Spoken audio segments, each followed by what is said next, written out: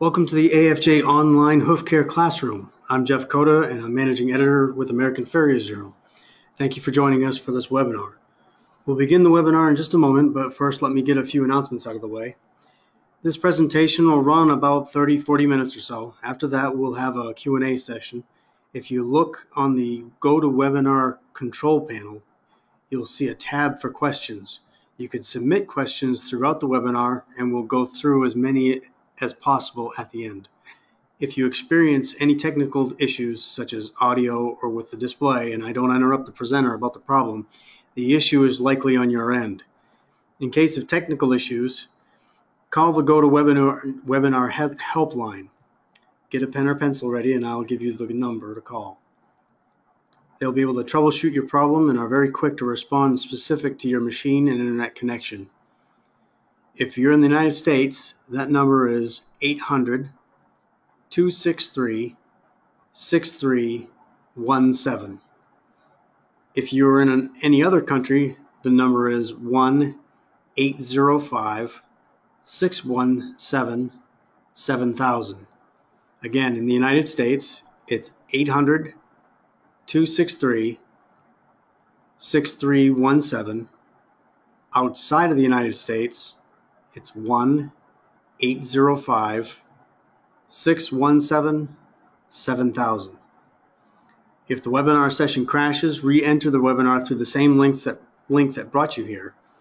If it crashed for all of us, I'll relaunch the session and wait a few minutes for everyone to rejoin, and then we'll pick back up where the presenter left off. Sponsoring the webinar is GE Forge and Tool. Forged from proprietary steel alloy, GE's tools are made to withstand the rigorous everyday work of professional farriers. GE professionals make their tools to ensure precision and consistency day after day. Learn more at geforge.com. So with that, let's begin the webinar. Josh, thanks for joining us, and take it away. Thank you, Jeff. Good evening, ladies and gentlemen. Thank you for joining us. Let's begin.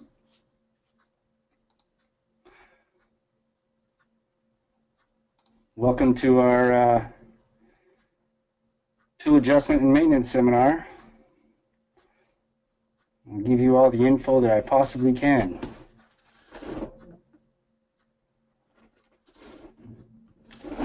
Starting with basic tools. These are real simple tools. Everything is fairly inexpensive. Some stuff you probably already have. So a lot of this we'll get into with detail. Wire brush, brass or stainless, some sort of lubricant, and that's obviously for the hinging part of your nipper or clincher or pull off. Hammers, I'm hoping everybody has a hammer. Rags and towels, essentially just to clean up any extra mess of the oils.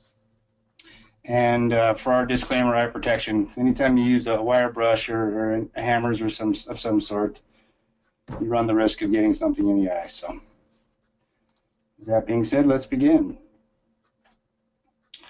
First, we like to encourage everybody to brush the stops, and I have them clearly marked up there. Those are those little flat angles up there that they basically stop the blades from coming together all the way and crashing into each other. Very simply, you can see in the bottom picture, just taking that wire brush, having that nipper open on a flat surface with your holding hand as close to the head as possible. That gives you the best support. And then just vigorously brushing back and forth. And what that does is that gets any of that debris that gets built up in there, and it solidifies over time and increasingly opens up that gap. And you'll notice sometimes it's getting harder and harder to nip, and that could be a reason for that. It's not always the blades are wearing back, it's just because you have buildup inside of there. And just brush away. And if a brush doesn't work, you can get a chisel or a screwdriver or some sharp object to chip it out of there if need be. We've seen that a few times, so that's where the process begins. That's what we recommend.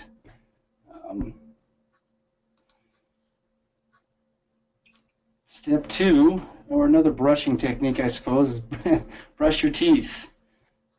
This is an important one. All that dirt and build up inside of those teeth, every time you clinch on a nail, as far as we've seen, a little bit of residue will get in between the nail and that tooth, and it slowly wears away, and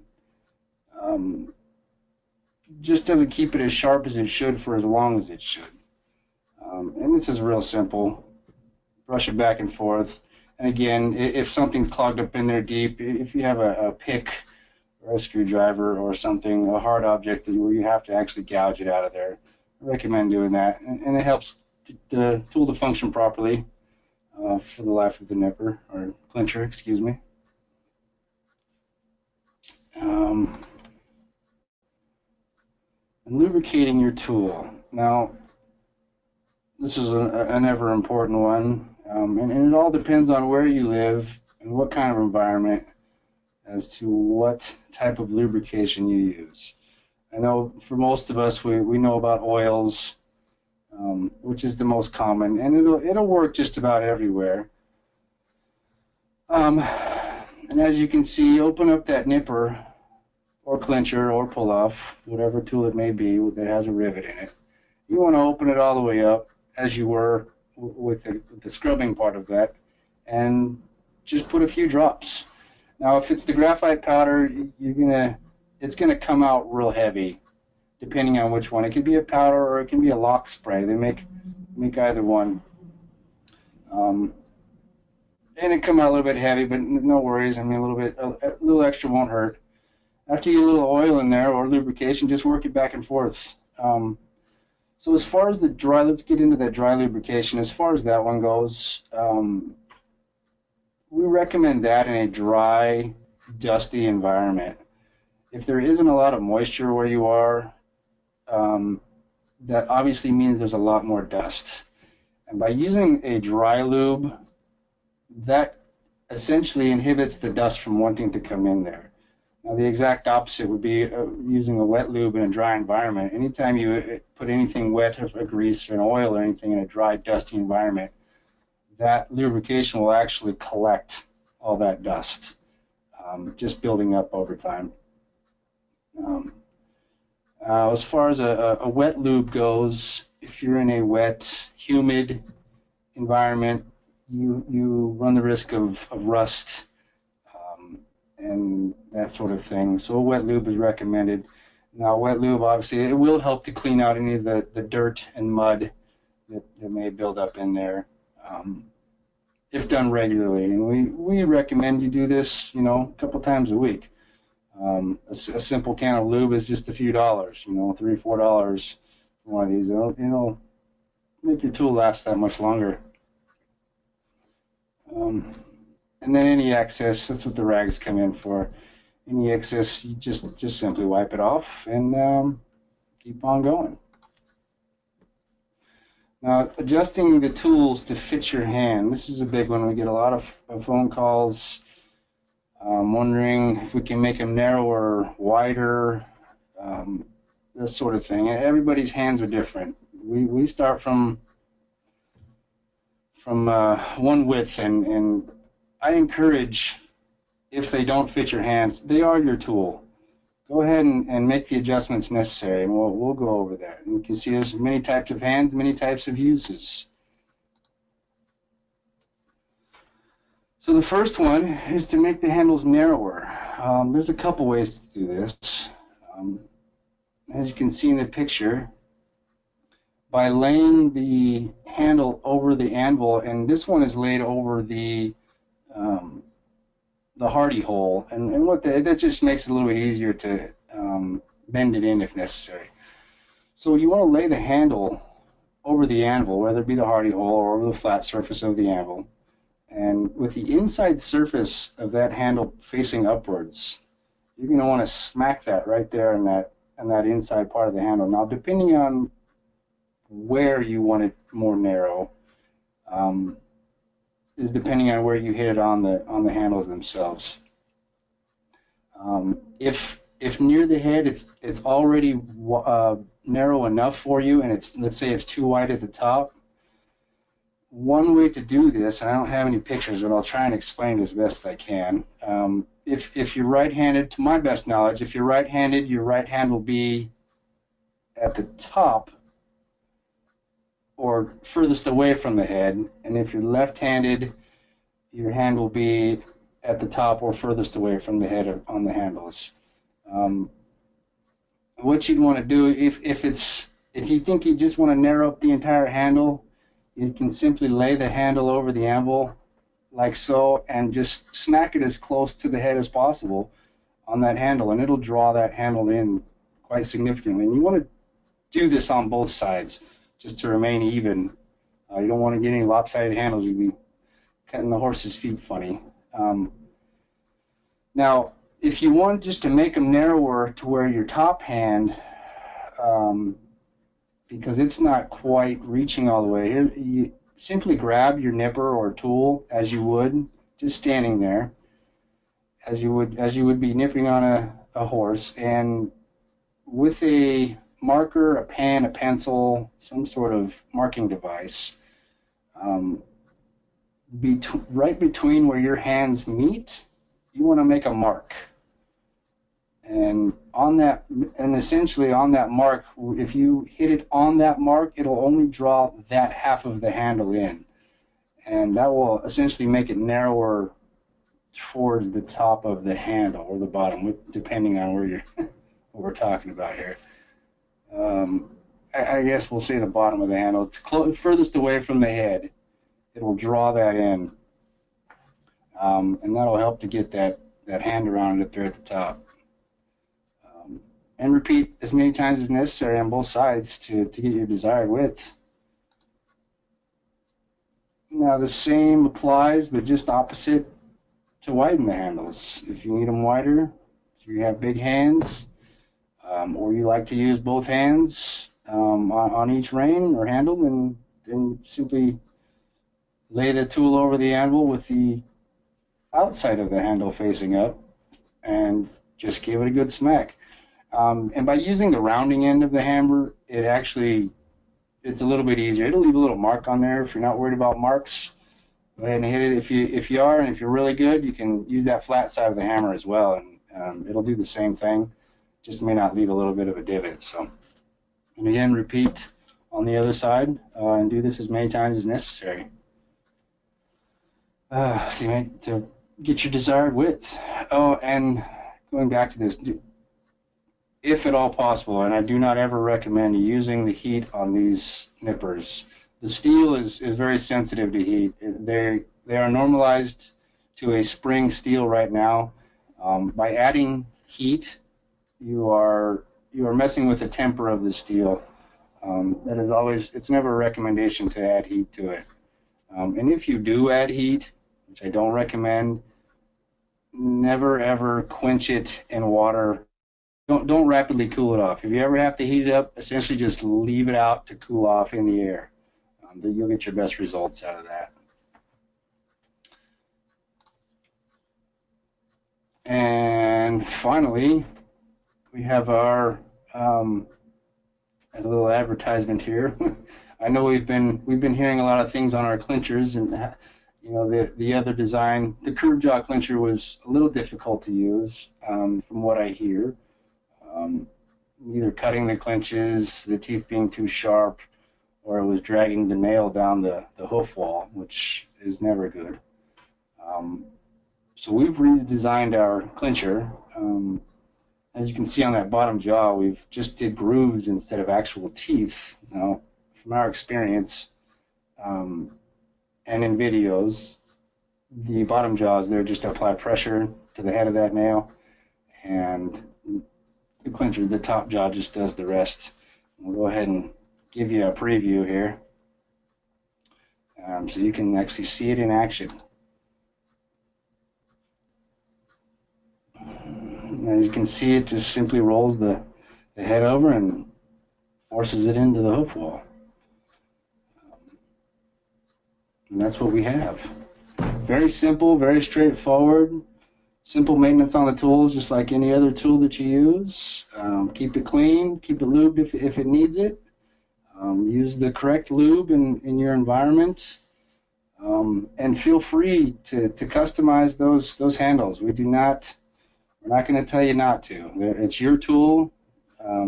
By all means, make it fit your hands, make it comfortable for you. Do what you need to do.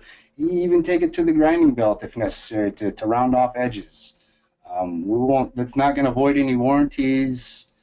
That does nothing to the actual usage of the. I'm sorry. It doesn't affect the tool in any way in its actions. So, by all means, feel free to do what you need to do to make it most comfortable for you. And for that, that's essentially what we have. And good luck. Thank you very much. Josh, we have a couple questions. First, where can you get a GE 14-inch hoof nipper blades reworked where one side is chipped? We do all that here at the factory here at GE Forge and Tool. Any rebuilds whatsoever, you can go on our website, geforge.com. There is a page for rebuilds. You can follow the simple 3-step instructions and send it back to us. And if it's a warranty issue, we'll go ahead and rebuild no charge. If we feel that it's been abused, we'll contact the person and chat about it and see what we got. But go ahead and send them out back to GE Forge and Tool.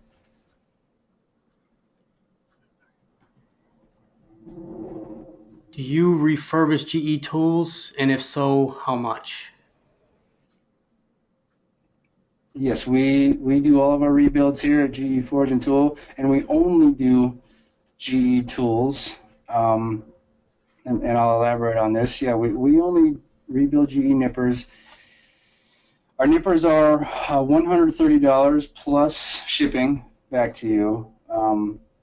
And just to throw it in there, if the tool has been rebuilt by anyone other than GE Forge and Tool, we will not rebuild it, and we cannot warranty the tool, just for the fact that we don't know the way that it's been rebuilt, the heating process, the riveting process. We didn't have control of any of that. So, yeah, please send it on back to GE Forge and Tool, and we will take care of. We'll make that nipper like brand new again. You'll get essentially the same life for a little more than half the cost of that original nipper. Okay. The next question is, how can I sharpen the blades of nippers in between rebuilds? Can you sharpen the blades? That's a tough. We don't recommend that you take any kind of file or anything to the blades or disturb them at all. What we would recommend, and it just depends on the wear of the nipper. If you sharpen it too much, and it may not be rebuildable if too much blade has been taken off of there. We have a specific operation here where it's done very technically. So if you do have to sharpen it, be wary that it might not be able to be rebuilt. That's the best advice I can give for that. That's kind of a sticky one. I understand you need it to remain sharp and keep going. If you can afford it, buy another nipper and send one in to get rebuilt, and you can always have one revolving. That's the best advice I could give to you. Always have a fresh nipper on you. All right. The next question is, do most supply houses have the new clinchers? Yes, we've been shipping them. Oh, I think we've been shipping them out now for about 3 months. And you can tell by the bottom teeth. That'll be your best clue. If you look at the bottom jaw, and you'll just see V grooves in the bottom, if you're curious about that.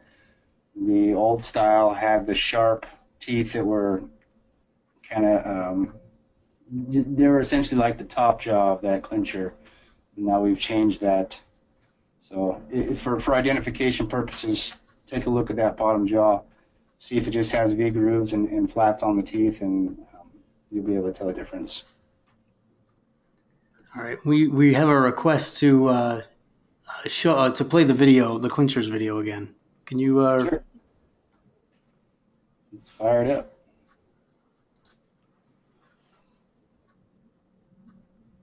And I'm open to suggestions, thoughts. And that's simply with squeezing. There was no rolling, there was no twisting, pulling, pushing.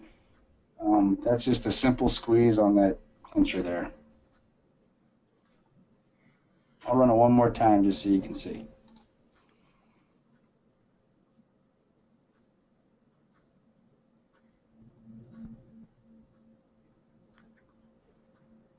So far the reviews have been good. I've had a few out for testing purposes, and it seems to perform much better than the other one does.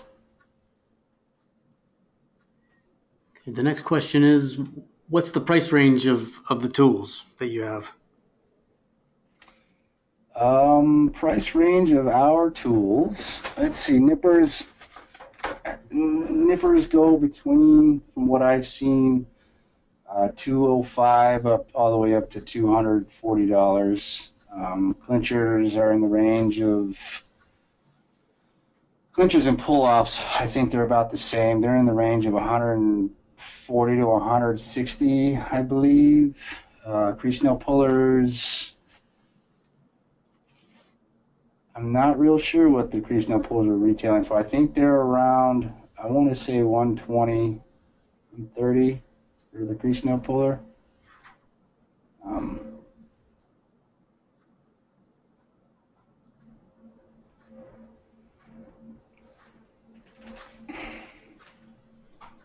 right.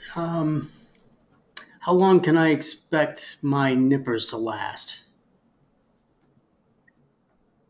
Nippers, that's a good one. If we go by how many head of horse they do, the average, when we go off of averages, if you're doing 5 horses a day for 5 days a week, you're getting roughly 12 to 1500 head of horse out of it. Typically we're getting 1 to 3 years. Again, we go by head of horse because not everybody does the same amount of horses, and that averages out to, if you're looking for a cost analysis, that actually averages out to about 17 to 19 cents per horse. So if you were to take a quarter off of every horse that you shod or trimmed, I guess, at the end of that year, at the end of that first year, you would already have enough money to purchase a brand new nipper. But you can expect 12 to 1500 head of horse, and you get a couple years out of it on average. The next question is about your warranties, your warranty policy. What is that? Warranty policy. We're not ultra strict on our warranty process. We do, if it's obvious abuse, if it's just bent up and beat up and looks like it's been pried with or heated up, and beat on, we won't. We'll just send it on back. If it's normal wear and tear, if it looks like the blades are soft and then there was chipping that occurred that way, if the rivet has failed in some way, broken, seized, we will replace it without any questions. We try and do our best to keep our farriers working. I can understand it's probably not a fun thing for your nipper to fail on you in the middle of it. So with a phone call, essentially most of the time, we'll just ask you to send it in, we'll take a look at it, and the day that we receive it, if it's a warranty issue, we will send you out a new one that day. We try to we try to keep you going as best we can. If it was an inadvertent issue, let's say you caught a nail and maybe you pulled on the nail, we will most often do a rebuild no charge for that first time.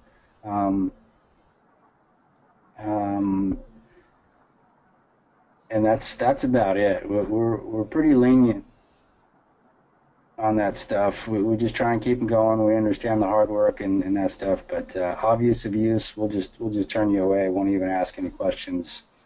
But for the most part, we'll take care of you. Now, if it's just normal wear and tear, if the blades are just getting worn back after you've trimmed a couple thousand horses, well, that falls under the rebuild, because the material will wear back. It's steel. It is hardened, but it does not hold up to the minerals. Depending on the environment you're in, if you're trimming it with hooves that have been walking in granite,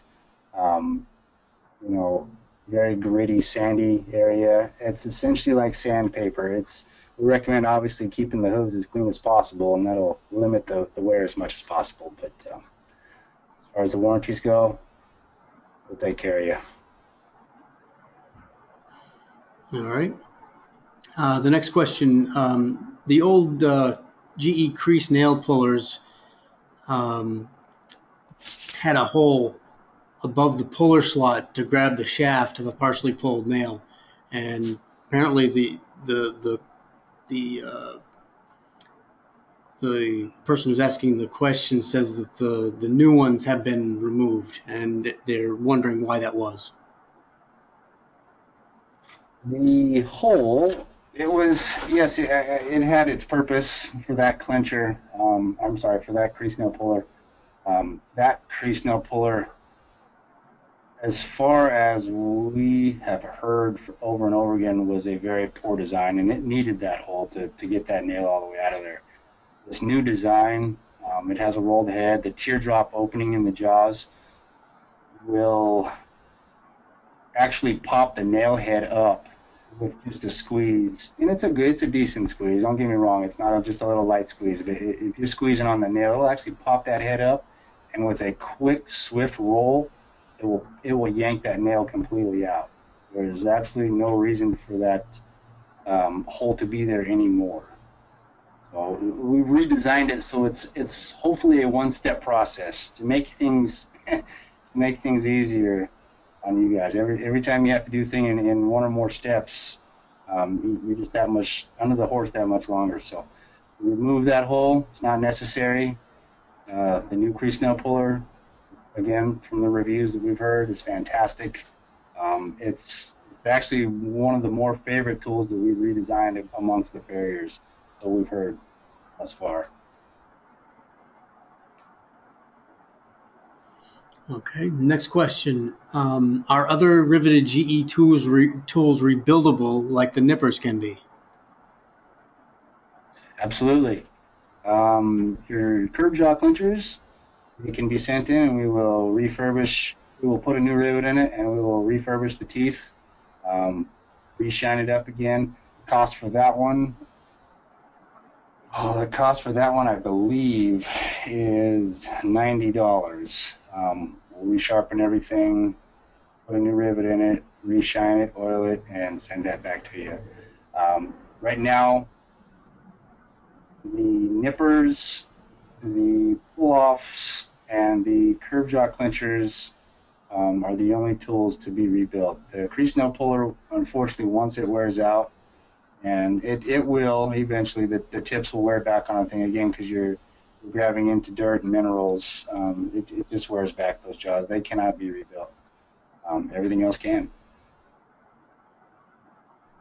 Okay. Do you refurbish crease nail pullers, and do you have any recommendations on how to make them last longer?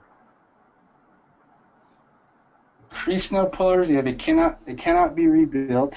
Unfortunately, once the steel wears away on those, it's just gone. My recommendations on the longevity of the life of those things is to really clean out the crease prior to pulling the nail. Um, the the culprit behind wearing back the jaws on those crease nail pullers is the dirt and the mud and everything. It essentially acts like, again, it acts like sandpaper. And every time that you um, grab a nail, you're squeezing dirt and minerals in between that nail and the curved and the clincher head on those um, crease nail pullers. So really crease out as best possible.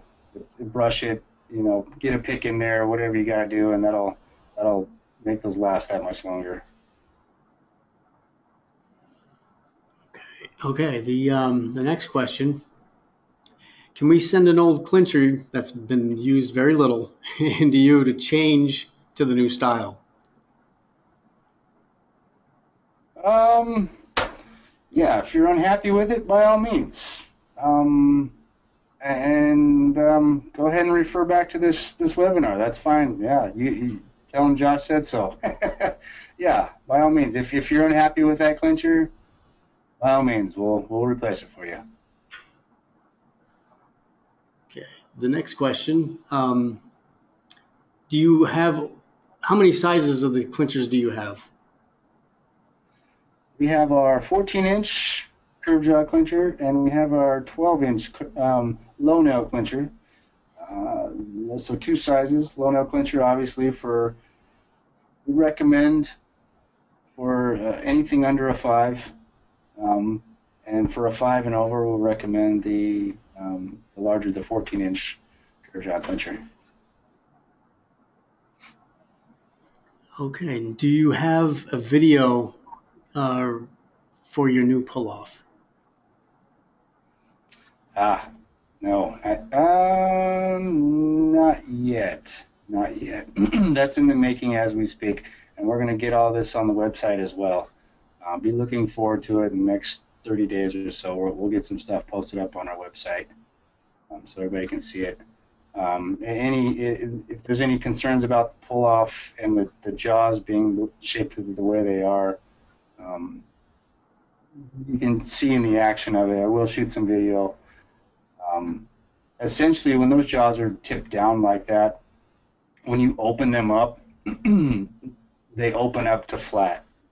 So as you squeeze them together, the blade actually moves up and away from the hoof wall, any sort of the hoof whatsoever, and does lift the shoe off in the same action. Okay, any new designs in the works for nippers? Oh, let's see. I don't have anything right now. Um,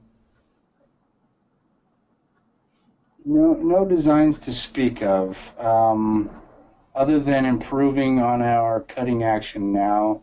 I do have some stuff in the works to make the blades a little tougher, a little sharper.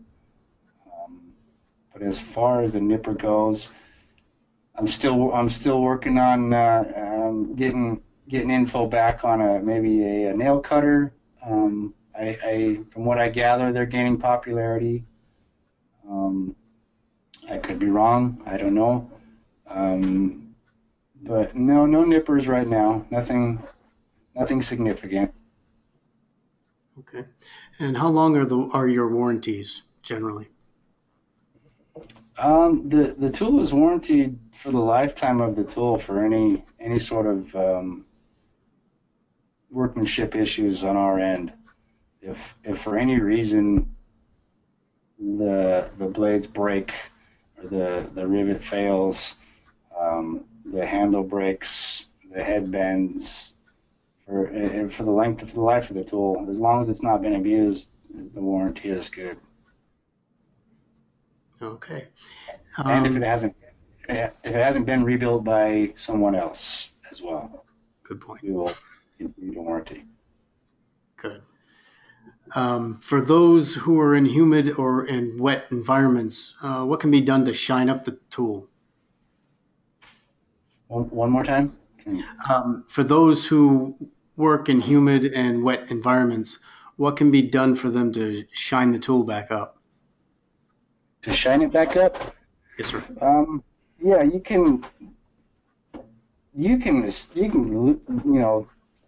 oil that tool up, the entire tool. If that's the best advice I give to you. Even the oils from your hands are going to leave some patina on that nipper. If you want, take some Scotch-Brite or some steel wool or something, and you can take that surface rust off, and then just slather some 3-in-1 oil all over it. Rub it down with a rag, and either put it back in the bag, or even if it sits in your box in your truck, as long as it's been oiled, it'll stay shiny. But the steel wool, Scotch-Brite, something like that, that'll certainly help to keep that surface rust off. Okay.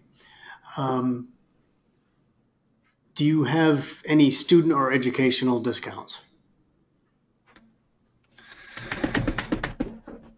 Yes, if you're currently enrolled in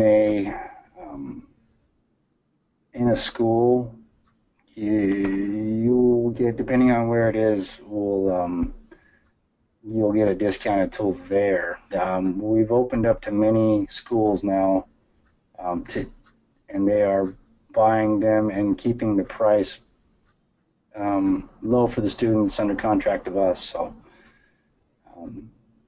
as far as, we don't have anything technically that we say for any students that have just come out of. Hopefully they're able to get their discounted tools after school. Okay, and then do you have any quantity discounts on refurbished tools? No, we haven't come across that one yet. You can check with. You can also send your tool back through a dealer, depending on how much they would like to charge. You can ask your dealer, your nearest dealer, wherever you got your tool from, and because we do give them a small discount, they may pass that discount on. So by all means, go ahead and talk to your dealer and see what they're going to get you for. Okay. All right, and final question. What about taking a file to the stops? Would you recommend that?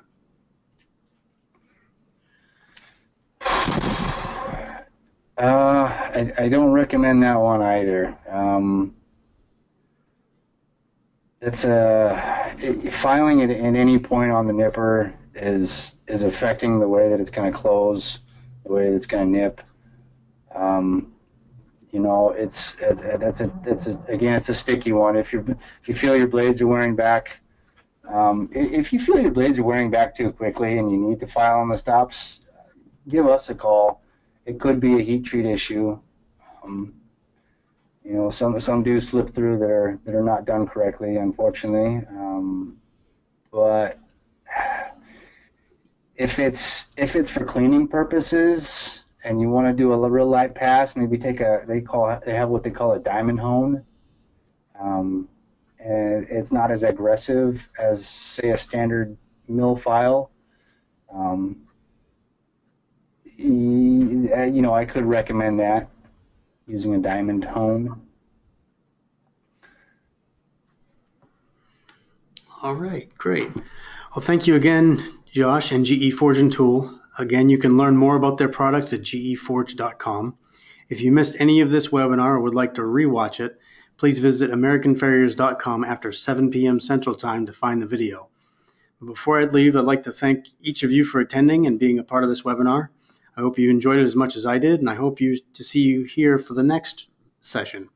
Whether you read the magazine, visit our website, or follow us on Facebook, we'll be sure to share that information with you. And with that, I'll say have a great night.